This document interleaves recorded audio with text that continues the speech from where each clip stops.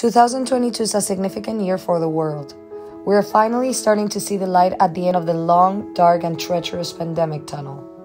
As countries and economies open up, we are starting to rebuild our societies, which were ravaged not only by COVID, but by the crisis of our world order. 2022 is a significant year for the CPDE. It marks the platform's decade-long work in effective development cooperation. This year, emerging from the pandemic, we're taking all measures to bounce back and regain the momentum of our advocacy and program implementation. This year, we intend to fully realize our country work, to bring the effective development cooperation agenda at the local level where it matters the most. We have since launched capacity development materials for civil society organizations, a fitting first milestone to celebrate our 10 years in existence. 10 years ago, CSO leaders from all over the world launched CPDE.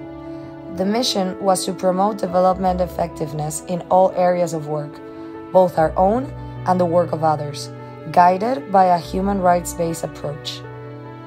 This 2022, many are still reeling from the impact on their lives and livelihood. The challenge before us is daunting, but by advancing effective development cooperation, we can help ensure a just, inclusive, and sustainable recovery. As we celebrate 10 years of fulfilling this mission, we hope we strengthen our resolve to advance CSO leadership, positions, and actions on development effectiveness.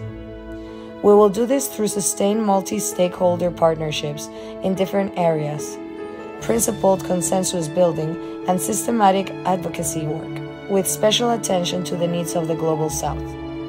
We look forward to more years of solidarity with you and your constituencies on effective development cooperation, advocacy, and practice.